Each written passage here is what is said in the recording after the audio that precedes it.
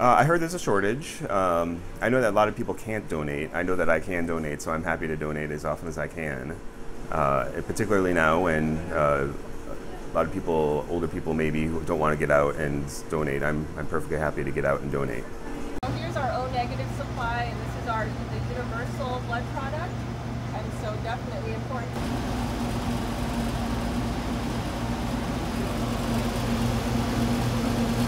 Thus far, we have definitely seen a decrease in donations because of canceled drives, but so far, overall, our inventories are holding steady, but there is the fear of a shortage in the near future as things continue to progress. They need to be stored at a different temperature, at room temperature, and constantly agitated.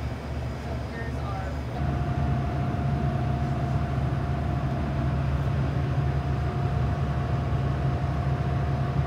It's not. It's actually being seen nationally, the impact to blood donations, with a significant decrease in what we can collect, mainly out in the community at blood drives, such as at schools or businesses.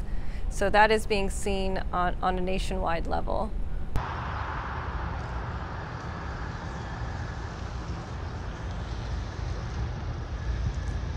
My main message is just to say that it is very important during this time that healthy people continue to come out and donate, and that blood centers and blood donations are considered as an essential service, and blood centers are safe to donate blood.